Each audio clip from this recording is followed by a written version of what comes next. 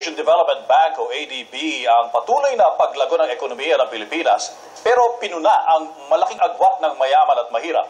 Pinayuhan din ng ADB ang gobyerno na tutukan ang edukasyon, kalusugan, iba pang serbisyong panlipunan at paglikha ng trabaho para maramdaman ng mga tao ang pag-unlad ng bansa. May report si Daniel Zhuang. Kumpiyansa ang Asian Development Bank o ADB sa paglago ng ekonomiya ng Asya sa taong 2014 at 2015. Batay ito sa ADB Outlook 2014 Fiscal Policy for Inclusive Growth na kanilang ibinahagi sa mga negosyante, NGO workers at estudyante sa headquarters ng Casa Asia sa Barcelona.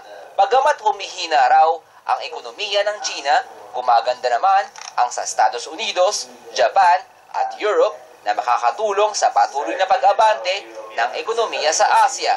Sa Timog Silangan, pinakamataas pa rin ang Gross Domestic Product o GDP ng Pilipinas kumpara sa Indonesia, Thailand at Malaysia.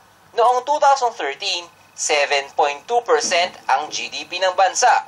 Ayon pa sa ADB, maganda ang ekonomiya ng bansa dahil sa mataas na government spending, mataas na consumption, dahil sa mga padala ng mga OFW at trabahong dala ng call center companies at ang programa ng gobyerno laban sa korupsyon. Pero kailangan pagtuunan ng pansin ng gobyerno ang agwat ng mayayaman at mahihirap.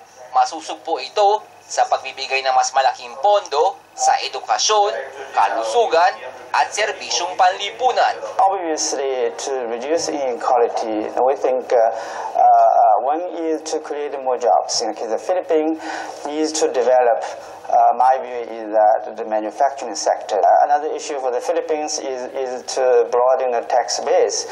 Dagdag pa ng ADB, malaki ang maitutulong ng kalusugan at edukasyon sa pag-unlad ng human capital at productivity. Para sa Balitang Europe, Daniel Infante, Barcelona, Spain.